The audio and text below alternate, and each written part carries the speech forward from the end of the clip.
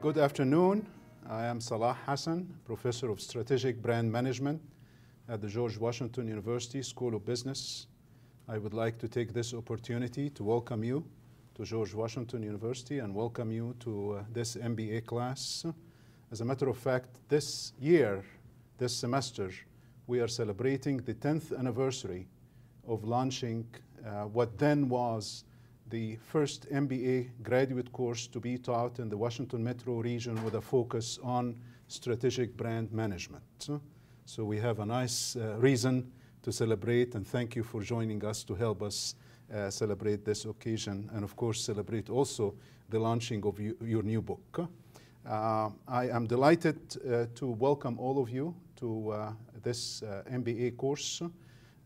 This has always attracted a multidisciplinary students from different fields throughout the years, and this year is no exception. We have, in addition to our MBAs and also students from our specialized master degree programs, we have students from the Elliott School for International Affairs. We have a student from the Law School and from the School of Media Studies and Public Affairs. You see, branding is multifaceted. It's really a very complex phenomenon, and it really requires an interdisciplinary way of looking at it. And what a better way to do that, having a multidisciplinary team of graduate students. Branding has changed, and the world we live in has changed since we inaugurated that course 10 years ago. Well, 10 years ago, Google and Facebook were considered newly born companies. 10 years later, now we live with the role of Facebook and Google. Google and Facebook, only two companies, and really made their top 10 lists in branding, according to recent Business Week Top 100. So it's ironic how the world have changed and how these two brands have really changed the world of business, not only the world of business, that truly have changed the world that we live in, and I don't think I'm exaggerating by saying that. We live in a totally different world that we experienced 10 years ago. Well, we have communication is really cluttered, communication channels, messages, social media. So how to cut across that clutter effectively through your building strong brands? It represents a major challenge today for us as we live in the digital world. As a result of that, we have raised a number of questions, and I've been always asked over the years, why do we need another course on brand strategy if we have courses on management strategy, corporate strategy, marketing strategy?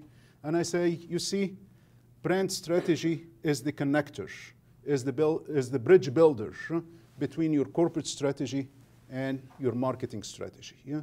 It is the connector between your marketing even strategy and marketing communication programs. The business world we live in today is really all about branding today. Branding is the inward. It's a very important issue that companies are facing today in how to address the branding challenge. For example, the emergence of the millennial consumers. How do we appeal our brands? And by the way, it's a huge missing opportunity for a lot of brands. Big brands have not targeting the millennials specifically yet. So what is it that it takes to appeal to the millennial consumers? How are they different? What's unique about them? And what is the brand value proposition that will be most appealing to them, for example, are some of the questions that we are going to attempt to answer today. What is going on today in terms of what are the new brands as it relates to the entrepreneur projects, and a lot of entrepreneur initiatives have high failure rates. And I always say they have very high failure rates because there is a big void, a big gap in terms of understanding branding as it relates to entrepreneur products, brands, innovations, initiatives, enterprises. Not much branding work have been done as it relates to small businesses and entrepreneur initiatives. The not-for-profit world also, as how branding appeals to the not-for-profit world. We see a lot of surge in branding literature as it relates to nation branding and government branding and role of branding in the public sector, all untapped opportunities. And only because of the challenges that we are facing today in an over-communicated marketplace, cluttered with multi-channels and messages and media, and how can we cut across that clutter with an effective yet responsive marketing strategy. We are going to cover some issues that relate to how to build strong brands and how to manage brand equity, how to appeal to the emotions in terms of building emotional equity for the brand, as well as, again, thinking specifically in terms of the functionality of the brand as well. So how can we brand a brand that is broad enough, that appeals to the emotions of the audience, but specific enough that is responsive effectively to, again, the wants, needs, and expectations of that. So with all of that, it gives me a great pleasure to introduce our speaker because of all that momentum. We found Star Brands is truly an innovative book that is advancing a robust approach and a very pragmatic approach with respect to brand management and brand strategy. And I'm very fortunate to have with us our guest speaker today here, a star brand builder in her own right, an educator, an author. Carolina Rogoll has been a brand builder of some of the world's most admired brands, a director with the world global leader in consumer packaged goods, Procter & Gamble. There is no, it's a school of thought in its own way. It's a best practice in its own way. It's really a trendsetter and a leader in its own way when it comes to branding, brand strategy, and marketing best practices. We teach P&G, and as a matter of fact, the opening class session, I did show them, without knowing that we are going to attract you over, we were showing a tremendous video on the history of P&G and how the branding portfolio have evolved. If it was a nation, it would have been one of the top nations of the world today. So Carolina, thank you for joining us. Carolina has worked across different products and categories and global marketing initiatives. She also a faculty member of the first graduate degree program in branding, a master degree program in branding. So she teaches in that program, and her book, Star Brands, just been launched, and we are very proud to adopt it as one of our reading materials for the supplementary reading materials for the course. So allow me to welcome Carolina Rogoll. Thank you so much for coming to customize a special program and a workshop session in the afternoon as well. Thank you so much for, please join me in welcoming Carolina. Yeah. Thank you, Professor, for that warm welcome. I'm very excited to be with you tonight. It's my first time at the George Washington University, so I've been looking forward to this event for a while. And congratulations on this program. 10 years is quite an accomplishment, so I'm glad I get to be part of it today for a couple of hours. So today, as you heard from Professor Hassan, we're going to be talking about Star Brands. And this is the concept of the book, but we will talk about why it matters, what you can learn about it, and how you can apply it.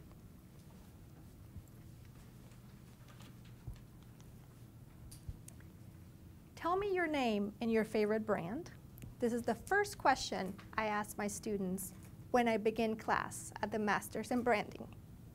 And the reason why I do this is because I not only want to meet them, but I also want to understand what the brand is that is top of mind at that very moment.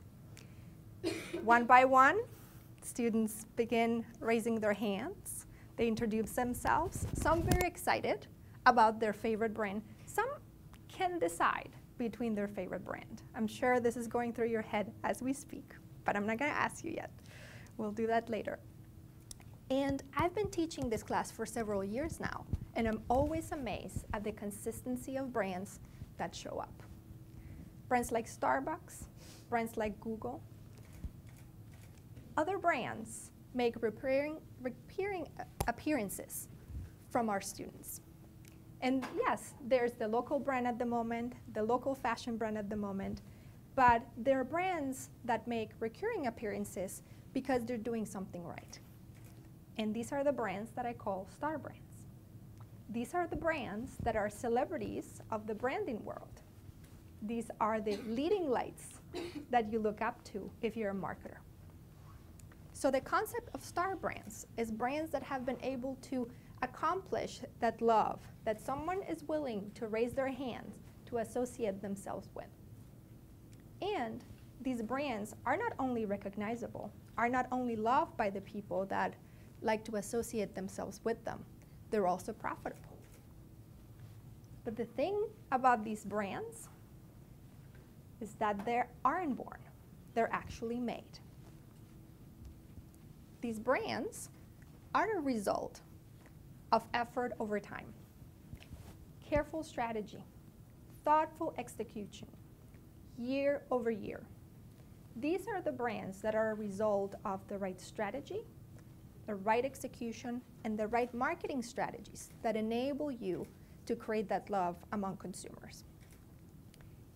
And you will be surprised to find that even despite these being star brands and getting a lot of things right, according to the Havas Media Group, they survey a lot of consumers around the world and they ask them, which brands are really making a meaningful difference in your life? And it turns out that only 20% of brands around the world, according to consumers, are making a difference in consumers' lives. That's 1 in 5. That's not a lot. Imagine the amount of dollars in marketing and brand building that is spent around the world. So, only a few make a difference. And to get that right, there's a science for that. And we're going to be talking about what these brands get right. Now, why would star brands be important? Not because this is just a marketing course, or not because this is what I do for a living, or what you're learning to practice in your professional lives. It's because we are today in an entrepreneurial economy. Every month, there's over 500 million new businesses started in the US. Every month. And half of these businesses will fail. But half of these businesses have a chance to succeed. And those are the businesses I like to focus on because they have the potential to become star brands. How many of you have ever considered having your own business? A few, right? How many of you have worked on a project on how to build a stronger brand? Okay. How many of you would like to own a brand? All right. So if I add all of you guys up, we cover basically all the future brand builders. Many of you could be the brand builders of the future because we are in an entrepreneurial economy. So anyone really benefits from knowing these concepts. I've been fascinated with brands since a very early age. I started my first business when I was 7 years old. And granted, I was just going after a very appealing target at the time, which is my neighbors with extra cash, trying to get, sell them stuff for the holidays. And I did pretty well. What I made surpassed my allowance. For, at that time, that's pretty good. But I was just making transactions. I was making money, but I was really not I was not building brands. I was not making a difference. And so I went through high school with several businesses. I counted them last time. I had probably 20 different attempts. And then I said, I was better off probably studying in how to build brands. And so I did. So here you see the different universities that I've attended to. I had the luxury to start at Procter & Gamble right after school, the mecca of brand building, and then grow building brands and touching several of these amazing brands that make a meaningful difference in consumer lives today. And to the point that after managing billion-dollar brands, I got this passion for also teaching others how they can do that themselves, because everyone benefits from doing that today. So now I'm here able to share with you all the knowledge that I have gathered throughout the years building brands, but also studying how these brands are built. So the intent of this chat today is to equip you with the principles that I've discovered are critical in building brands, stemming from what star brands do best, and also how you can do that on your own. So this is what we're going to do. First, we're going to learn the 6 principles about the star brands, what they do best, and why that matters. And then we're going to go over the star brands framework, which is my personal take on an ideal brand building process that anyone can follow for any brand at any stage of their development. Are you guys ready? Yeah. Right? All right. Let's start. The first concept and principles of star brands is clarity. And when I speak about this concept, I really talk about know thyself. And know thyself, remember, is the ancient Greek maxim that talks about the self-awareness of the individual. That applies to brands as well. As a brand, you need to be very clear about what you stand for, what has driven success for you in the past, what you need to do in the future, stemming from what has worked for you in the past, your strengths and weaknesses, who you need to delight, what are the consumers that you're going after. If you're not clear what your role is in the marketplace and the role that you can play in a consumer's life, you're going to be lost in the brand building journey. So clarity is principle number 1, and star brands deliver on that. The second concept is consistency. Star brands are consistently executed. How they look, how they feel, how they sound, regardless of the touch point, is consistent. So every time you're exposed to the brand, the consumer is recognizing the cues of what the clarity should have given you at the first place. Now, consistency looks great on PowerPoint. It's really hard to execute because you have a lot of people touching the brand and making advertising possible, making the product possible. But the good news is that the discipline that comes from consistency pays out, because it's been proven that every time you expose the consumer to a consistent cue, you're going to be driving the awareness of the brand in the way that's going to drive your sales. So consistency and that discipline that is required to drive consistency pays out. And Coca-Cola, as you can tell here, is one of the brands that does that best. Concept number 3 is higher order purpose. Star brands aspire to deliver on a higher order purpose beyond the product and service that they sell. They're intentional about this. There was research done by Jim Stengel and the Millward group that showed that the 50 brands that were growing the fastest from the 2000 to 2010 were those brands that were leading with an ideal. So having an ideal for your brand and leading as such is not only a great sign of character, it's also a business building activity. So the brands that are really trying to connect with consumers today and that do it best, they connect from an ideal. Because we know that consumers, when given the opportunity, will select the brands that share the same ideals that they have. That's the importance of having a high order purpose for your brand. Concept number 4 is emotional connections. Just like I shared when I was being very transactional when I had my businesses, I was not really building relationships. There was nothing to latch on to. Star brands, instead of transactions, build relationships with their consumers. How do they do this? Is by that deep understanding of who their consumer is, how to reward them, and how to use the product and the communication that you have in the marketplace in order to strengthen that relationship. I love this picture. Imagine the brand devotion that Harley is able to create, that consumers willingly tattoo their brand on themselves. That is true consumer devotion. That is something to aspire to in terms of building emotional connection as a brand. Concept number 5, superior benefits. Remember, benefits, which is what a brand offers, is what sets it apart versus competition. So if you're in the game of setting yourself apart from competition, you need to have superior benefits.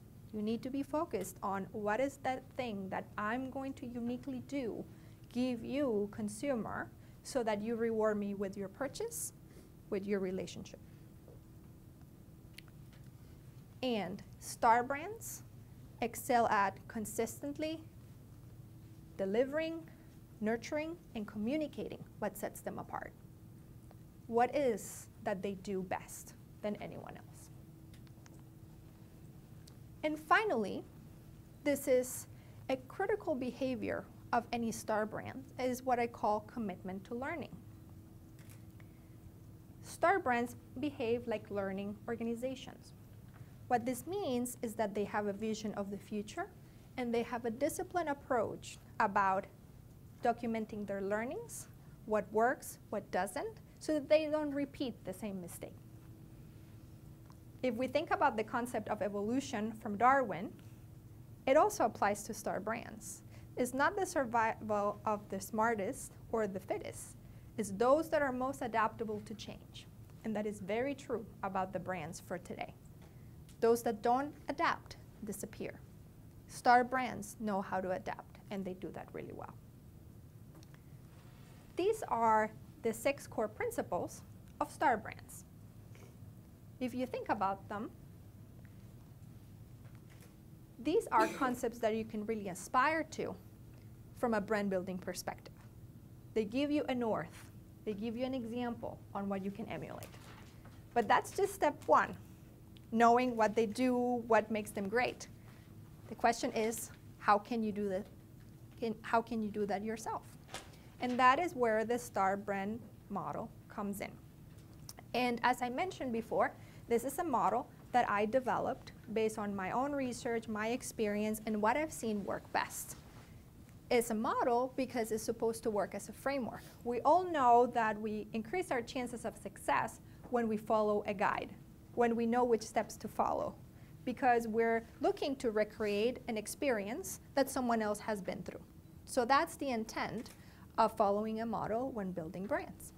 So we're going to go through it. It has 5 steps, not because that's the shape of the star. There's actually 5 steps. It just brings the concept to life. And these steps are really intended to capture a process of strategy, discovery, creativity, and action, which is what we repeatedly do during the brand building process. So we're going to go through one by one, and then I'm going to give you practical examples how you can start doing this today for either your branding project, those of you that have your secret passion of building your own brand, or even to yourselves, because all of these concepts work for yourself as well, because you are a brand as well, whether you know it or not. You're setting yourself apart in the marketplace when you want to find a job, or if you're starting your own business. So this is applicable to you as well. You are as a brand. Okay, we're going to get started. the first step in any brand building effort is understanding where you're starting from.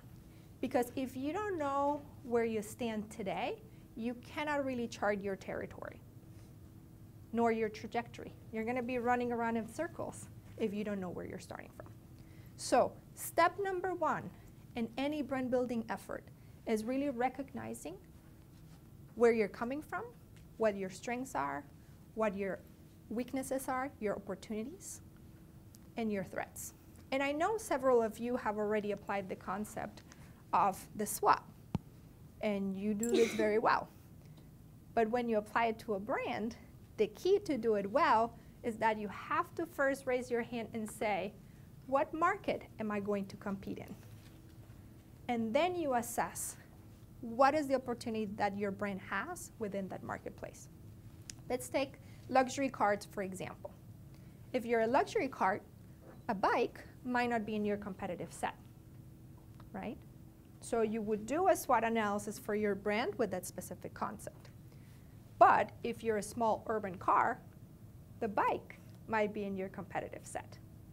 So how you go about defining the sphere of influence and your chances of success as a brand is really determined by the competitive set, and what you're starting to think about are the areas of opportunity for yourself in terms of building your brand and attracting more consumers. So we're going to talk about this, which is you need to be very, very clear right at the beginning what strengths you have as a brand, what are the weaknesses, what are you bringing with you in that brand building journey, and what are the opportunity and threats that you're going to capitalize on and also actively manage. Okay? Now, we have a SWOT. Great. What does that really mean? We're doing all of this to really chart the trajectory of growth that we want as a brand. If you're starting a brand, you're starting a business, you want to make money, you want to succeed, you want to last over time. But the reality is that the journey for not all brands is very linear. You're going to go up and down and move in that funnel several times. So this example here, it's more basically of that circular process of there will be times after the startup phase where you're going to be sustaining your success. Other times you will lose your way as you try new things. You need to realign. You could be in a situation where you need to turn around everything that you thought was working will not work because the market is not stable. And there are times where the best thing to do is to divest the brand or just not continue the brand anymore if it's not creating value. So after you have done the SWOT, you need to really understand what is the trajectory that your brand is currently in and from which stage you want to get out of. Because the level of strategy and dollar investment and marketing efforts will vary based on the growth strategy that you pick, but also based on where you're starting from. A marketing plan and a strategy from a turnaround case looks very different than when you're in a realignment phase and vice versa. So it's important to determine your strategy. Okay? So we have step one. We said it's about knowing where you are, and this links back to the concept of clarity. You need to know where you're coming from before you get started. The second step in the model is really defining your brand equity and your target. And this is where the money is. This is where you're going to say, this is how I'm going to be creating value for myself and the consumers that I interact with. It's basically your positioning. How are you going to create value in the marketplace? And then, who are the consumers to whom that positioning is most appealing to? Because without consumers, there's no brand. That would be just a logo. Let's do a little quiz here. The bottled water market in the US. How many brands do you think there are in the US of bottled water? Any? Alyssa? Any? Probably like over 1,000 if I had to take a guess. Not more than that. Very good. 5,000. I know there's a lot of Yeah, like, that's a very good shot. Actually, there are 700 registered bottled water brands in the US. That's a lot of water. In theory, they all solve the same basic need of thirst. But the reality is that the explosion of the water market in the US has less to do with thirst and more with Maslow's hierarchy of needs. Because it's thanks to Maslow's hierarchy of needs that tells us that there are different needs that consumers have, from the physiological to self-actualization, that could apply to any industry, to any product, that multiple brands can choose to go after solving these needs in any category. So yes, is there a need for $60 bottle of water? Maybe not, but according to this, there is. And according to this, is that brands are possible.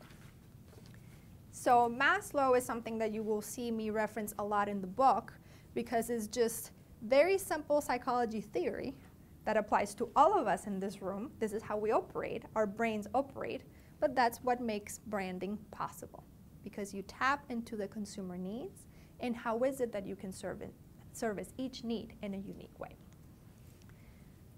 So Maslow helps us think about how do you create a positioning for a brand. What is that need in that specific category that I can create value by creating a differentiated positioning? So that is where the concept of equity pyramid, which is the most used depiction of how a brand creates value. Some people also call it the brand DNA, in terms of articulating what are the different components that build a brand, which is the system of how you communicate with consumers and you create value in the marketplace. This is how it looks. Similar to Maslow's pyramid, you have a foundation in the bottom, which is the ownable assets, which is what consumers visually can recognize and identify you with in the marketplace. Those are the things that really, if you were to sell the brand or someone were to copy them, you would really lose a lot of market value. Because those are the things that you have been investing eyeballs or will decide to invest to getting eyeballs on to register what your brand stands for. Unique benefits, recall from the principle of superior benefit, is what the brand really offers.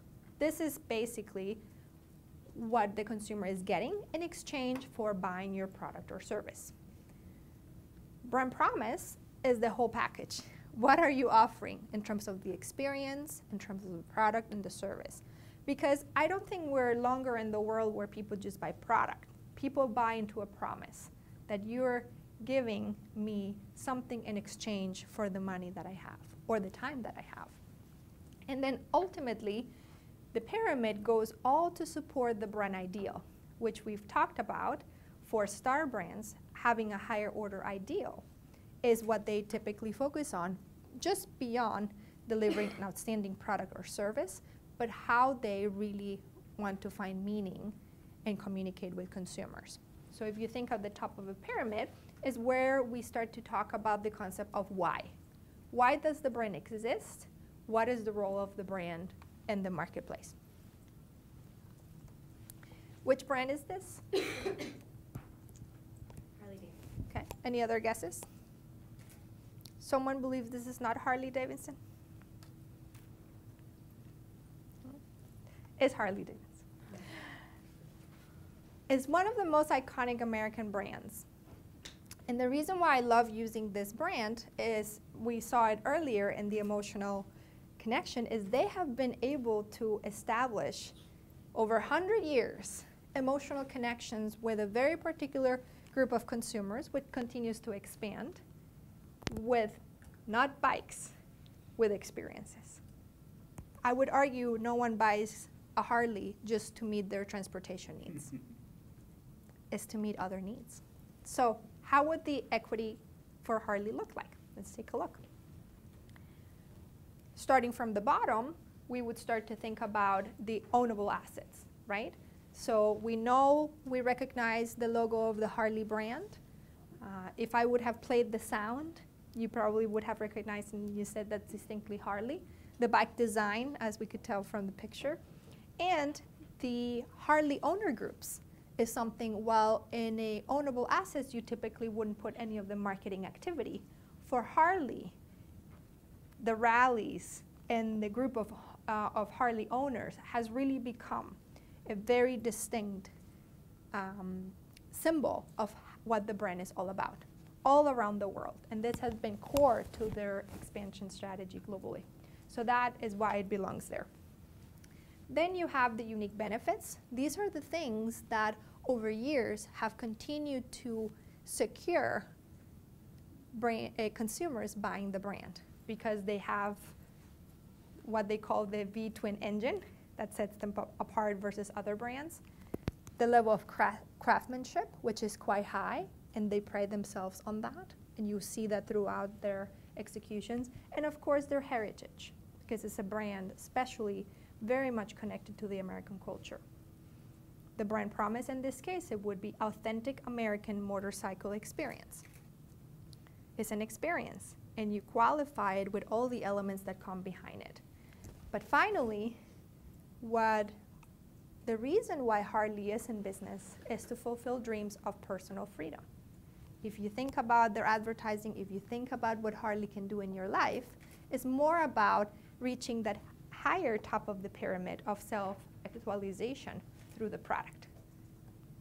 So this is an example on how you can, and we're going to do this exercise later in the workshop, is if you're defining a brand, what would go into each bucket that one by one would support each other? And this is how you decide to communicate and create a brand in the marketplace. So this is a super important step. So that's step number 2. Of course, once you know what you stand for, consumers are just not going to come to you directly. You need to identify who are those consumers to whom that equity is most relevant to. And this is where the concept, you can also use Maslow to say, what are the needs that consumers have in this specific category that I can uniquely solve? So, for example, and you saw this probably in the book, if we're talking about jeans, what are the different reasons why consumers might buy a pair of jeans?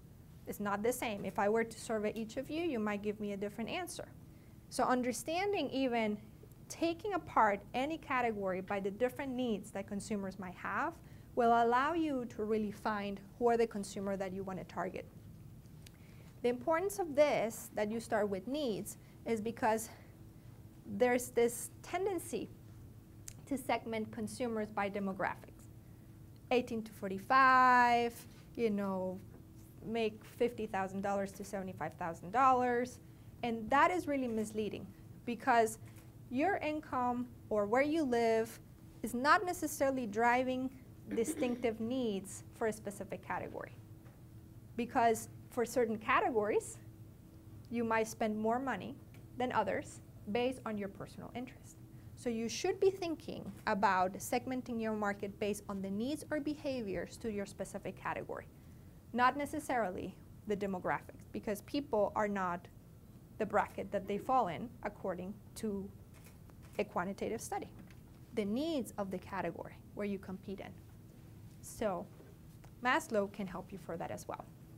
And once you have the equity, you understand which is the need and how big is the group that I can go after.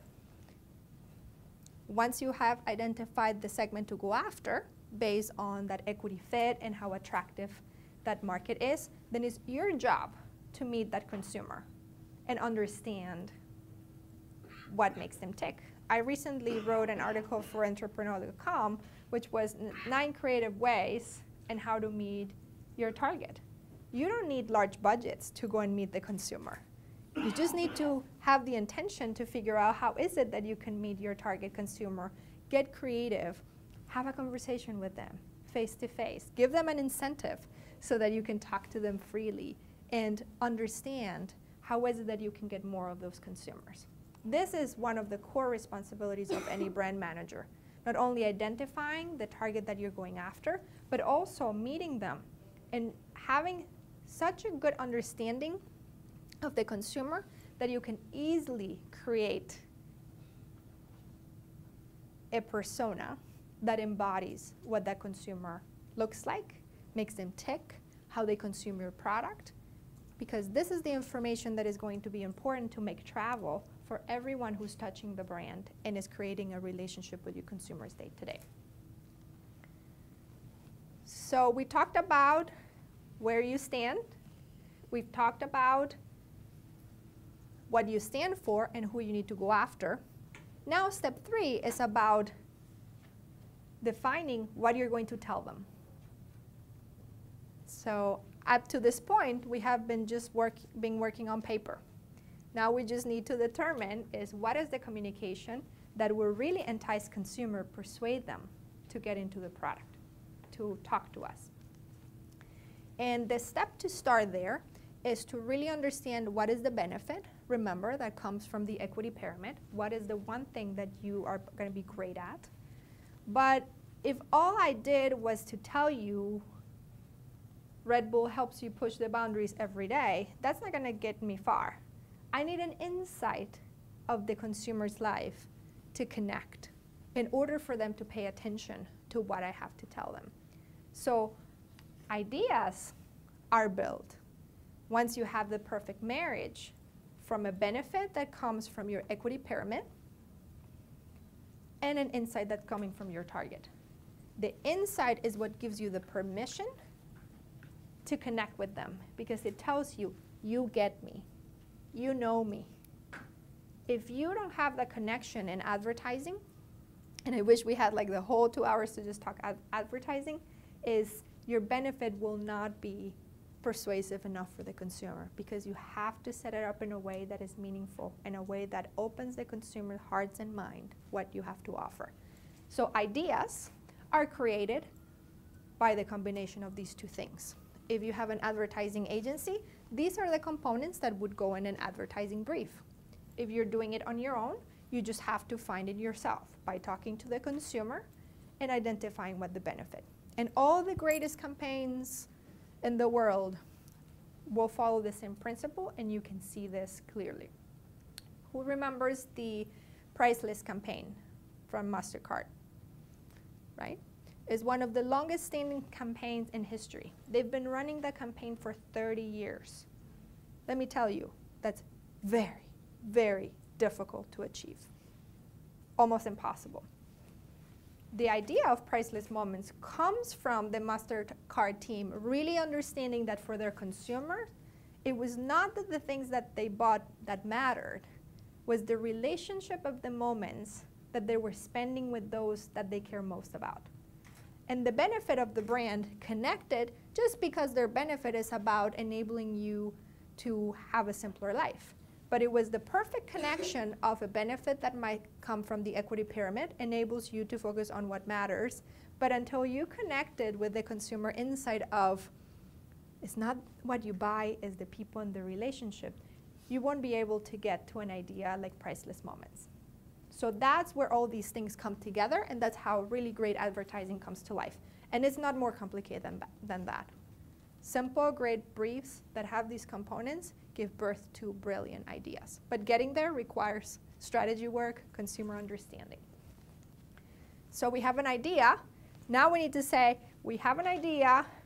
I know what I stand for. I know where I'm coming from. I know what my growth strategy is. How I'm going to make this work. And that is where we put our business hat on. And we recognize that brands are businesses. And our role in marketing and our role in brand building is to find the perfect mix of the marketing elements, like promotion, placement, positioning, the traditional 4 pieces of marketing, and the exact right equation to deliver more sales. And the reason why that's important is because it's the combination of those elements that directly impact your ability to sell more or less of your product or service every year. Very simple formula here, which I call the brand math. In order for sales to exist, first, consumers need to be aware of your product. If no one knows you, no one is going to go and buy you.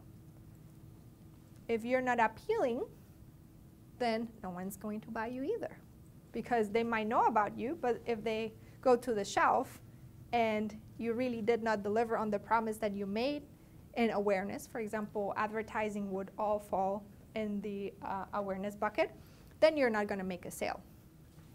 And let's say you convince them. They heard about you in advertising.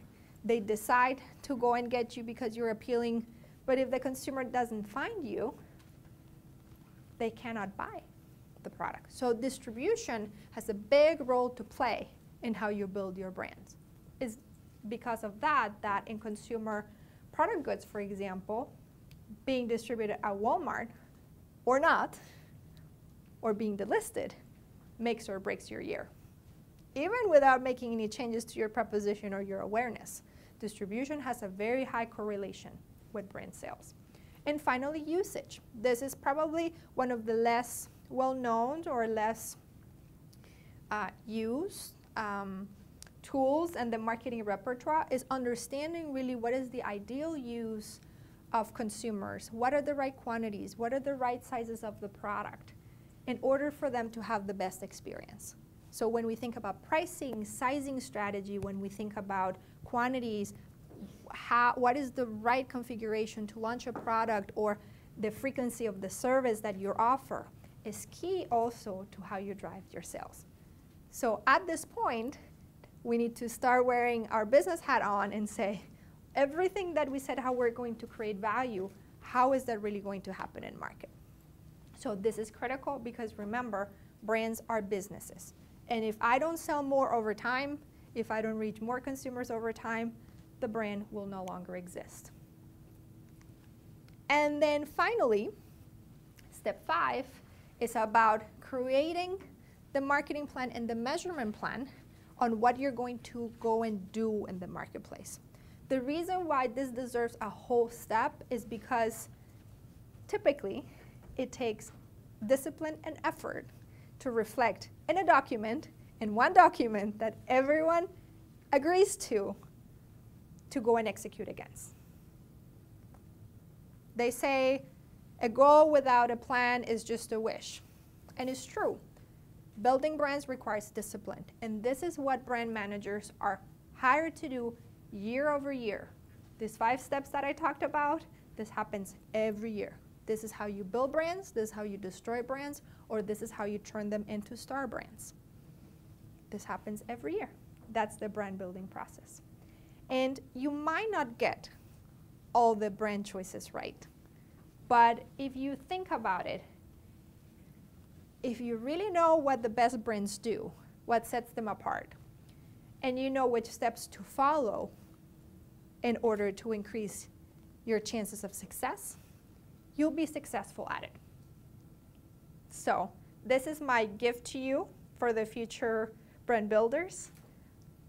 Follow the process, get vested on understanding the brands, and whether you build your own brand or you treat yourself as a brand, you will really make a difference. So, thank you. Great. That's it. Thank you. Great.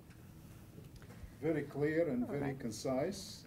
Thank you so much. And I think at this point in time, we'd like to open the floor for a Q&A. So, any questions? And by the way, Carolina, I did share with her all your phase 1 brand audit reports. And she told me she read them in her way in. So she is very versed in what you have been doing. Yes. I have a question about the math equation. Yes. About the distribution. Yes. Would you say that that's still just as important with online, where you could Google a product that's sold at Walmart and buy it online? Great question. So the question is how important now with the online availability of products is that really to brand building? I would say is now even more critical because the barrier of entry for brands from a distribution perspective is not as high as it used to be. Now, we know that the e-commerce development varies by industry. So I think you simply need to be there, and the availability of brands absolutely is impacted by online, and also the other way in which is impacted is you have more competitors all of a sudden. Because now the luxury of having secured a deal to be distributed at a Walmart or a Target or an Neiman Marcus, if you're a luxury brand, anyone opening a shop in any, at their house for any brand can compete with you. So definitely need to consider it. I think the impact to the business itself varies by industry. Now we're also seeing the reverse story. For example, brands like Warby Parker that made their big businesses online, and because that's their business model, what are they doing? They're opening brick and mortar stores because they're also finding that there's a benefit of the foot traffic, of the consumer experiencing the brand. So I would like to say there's more of the blurring of where the transactions really take place. So any brand needs to learn how to master both the online and the offline world. So very interesting, a lot changing, of course. So a very good question. Yes? I have a question about personas. Personas, it takes a long time to develop a really good persona, and you have to get to know your core user very well. So I was wondering if you have some examples in your own journey of how you've developed personas and how you use them effectively. Very good question, and you're absolutely right. It takes a while to really capture the persona. And I would say 2 words of advice. The document itself and the persona might not represent everyone who's going to buy your brand. The intent of the persona is to represent the most valuable insights and the most valuable aspirations that the segment might have, so that in advertising, for example, you showcase them. But the persona might not necessarily be ultimately everyone who buys your brand, or not everyone will fit there. But the true work is understanding for that specific need or that behavior that I believe can serve as the consumer best, who are they? Now, on your question is what to do. I think nothing beats talking with the consumer and observation. So the best experiences I've had is, for example, when we've spent a whole day with a consumer, not being in focus group. So for example, if you are working on food, you should be spending the day with a consumer understanding how she cooks, what she makes for breakfast. So I'm a big believer, I call it ethnographies, to really understand what the consumers are doing. Because we really know that claim data only goes thus far in terms of telling you what X percentage of consumers do in general, but until you see it, you will not have the riches of the insight. Because consumers, a lot of the behavior from consumer is not conscious. We buy brands based on the stimulus that we're giving. So I would say prioritize anything that is where you can observe directly the consumer, when you can talk directly to the consumer. And then when you have the persona, it's really important to really articulate what are the tensions in their life that you're trying to solve. What is it? I really believe that those rich stories or the consumer reviews, those lovers and haters that you get, for example, in your online sales, there's a lot of insight there. So I think it's more about capturing what truly matters.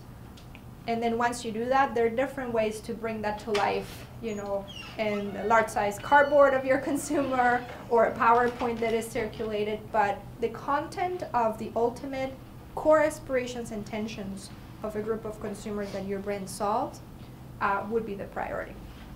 Okay? So a persona is not a market segment. So a persona is an archetype or a prototype of a profile of an aspirational consumer that represents the segment. A target market segment. Yes. Yeah. Brad Anderson, the former CEO of Best Buy, was really made a mark for Best Buy in developing persona profiling and the different archetypes of different persona profiles that would be coming to the Best Buy store, and use that in training of their employees and gave rise to the blue shirts, and how the electronic business is not based on selling electronics, but in building relationships based on these personas. Can you think of other examples of other brands that you think that they are best practice in personification and the build-up of the persona and building the engagement based on that persona? Very good question. There's so many different ways in which you can segment the market, right? I think when I think about brands in food, for example, when we think about the McDonald's and Coca-Colas and Pepsi of the world, they oftentimes look at more of the life stage segmentation, right? For example, how do I appeal to a younger generation? How do I appeal to consumers that might be based on behavior, the breakfast goers? I don't know if you saw the new campaign from Taco Bell, right? They're trying to just go after the breakfast segment, which is led by a behavior. It might not necessarily be, on the other initiatives that certain brands go after younger consumers, right? Which we've also seen done very well by fast food companies that are trying to desperately get the younger consumers. So I would say a mix of these different tactics is what I've seen. The ones that work best are either life stages, right, where you're really trying to go after a specific consumer need. For example, brands like Pampers, when they know when to target the mom, earlier in the phase where the baby is delivered, then you focus on understanding who are the different types of moms and what are the different needs. So I would say there's so many examples and so many brands. The key is understanding for your specific brand, how can you create the right segments based on needs or behaviors in order to then orchestrate all your marketing efforts against them. Because it's the focus towards the consumer specifically that really pays out. I think what I've seen not work well, and a lot of brands do, is the demographic.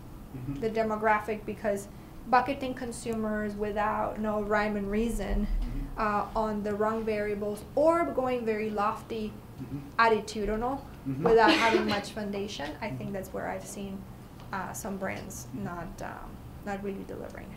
Now, thank you. Also, many brands benefit from sometimes going after just one target, right, versus trying to cater. But if you're a big brand, you need to drive trial among a lot of consumers, and that's where it becomes more complicated. The smaller the brand, the easier it is to focus on one consumer. The larger you go, then you have to be more sophisticated about maybe going after different segments. And that's why I think life stages or specific behaviors for your product is what I've seen work best. Okay? More questions? Yeah, Matthew. Well, going back to personas, I mean, I kind of think of Harley Davidson as that persona is pretty well defined, but isn't all that, is rather inclusive, is rather, do you, I guess my question is, do you always, how open should this archetypical person be for the average consumer? There's two things. So first of all, when we talk about, maybe I should go back to this slide, and there's a little bit of this on chapter 6, I believe, chapter 6 of the book, which is, first of all, the persona is a consumer. So to your earlier question, you can pick the story of one consumer that embodies best and represents the whole group. Now, the brand character, which is if the brand was to be a person, is different than the consumer. Because again, brand character, which is my brand and Harley, and you would use terms like rugged, authentic, Americana. If the brand was a person, that is more the brand character. The sample persona chart is who are the consumers that are going after. So for example, in the case of Harley, could be, the successful business owners that have a need to escape on the weekends. And their need there could be either, you know, the freedom of expression, you know, or it could be the ones that join. You could have another segment, which is consumers that need a sense of belonging. And those are the ones that own the Harley owner groups. So even within Harley, you could have segments, but what sets them apart is, do you buy a Harley because you want to satisfy your sense of belonging?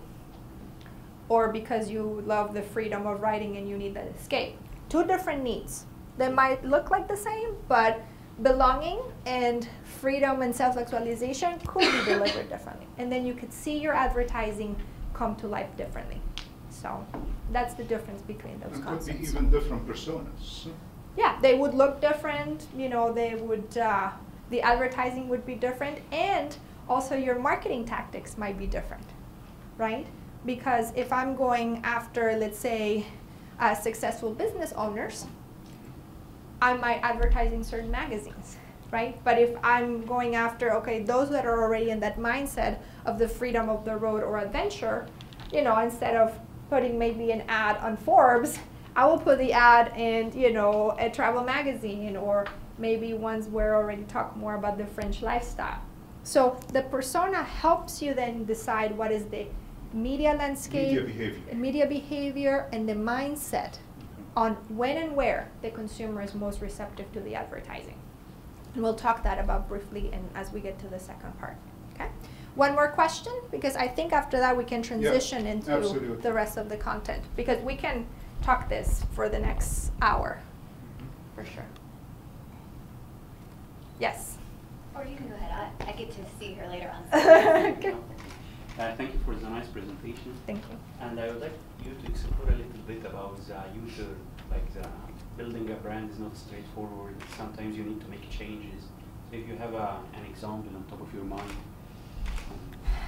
Well, I think all the brands have gone through the ups and downs. For example, one that comes to life in terms of the realignment phase, if I go back, Burberry, the fashion brand, right? It's a brand that in theory is very clear, very well defined, with very strong ownable assets. But what was happening, call it 10 years ago, and they had some management changes, is they were no longer relevant to not only the catwalk fashion, but also not to younger consumers. So their phase was more on the realignment, is how do you also keep a brand that is known for their trench coats, for their pattern, for, I guess, London lifestyle, but was not being relevant, you know, for the consumers that are buying Topshop, you know, or going to the H&Ms of the world. So very interesting how what they decided to do was keep their ownable assets, but they started to bring elements like, you know, bringing celebrities like Kate Moss, and even younger celebrities like Emma Watson from Harry Potter. They did very intentional tactics of bringing relevance for the target that they knew they need to go after. They expanded into fine fragrances. It did a lot of things, but that's one I think is best in class, where it's very hard to achieve staying core to who you are, but bringing relevance. And that is typically where you would be either in a turnaround or realignment phase, which is you are losing consumers. And this is happening to McDonald's, this is happening to Coke. This is, you have to remember, commitment to learning, to stay relevant. You need to put the, check the pulse of the consumers that are really staying with you, who are the ones that might not be coming but might be relevant, and then figure out a way to do that very well. I think there are a lot of brands that go through all these phases all the time. Every year is an opportunity to reassess, because the market is not, the market changes all the time, so do consumers and consumer preferences. So plenty of examples. The key is understanding, once you know where you are, how much you need to change in order to sustain success. They could have chosen to abandon the trench coats and the pattern. They would have lost their way, right? So how is it that you stand from your position of strength, but then complement to what you need to do next? Okay. Thank you, Carolina. Thank you very much. Thank you. Thank you so much for your presentation, and definitely you brought a lot of things to light for us. On behalf of the students, I really would like to give you a special thank you. I know this is your first visit to George Washington University, and I hope this is not going to be the last one. I hope we will engage in a lot of exchanges in the future, and we hope to bring you in a future program. Also, on behalf of my colleagues at the George Washington University School of Business, I would like to present you with a small gift. Thank you. Thank you. Thank It you. transcends Yes, time. that's right. So give you a clue. Thank you. Thank you.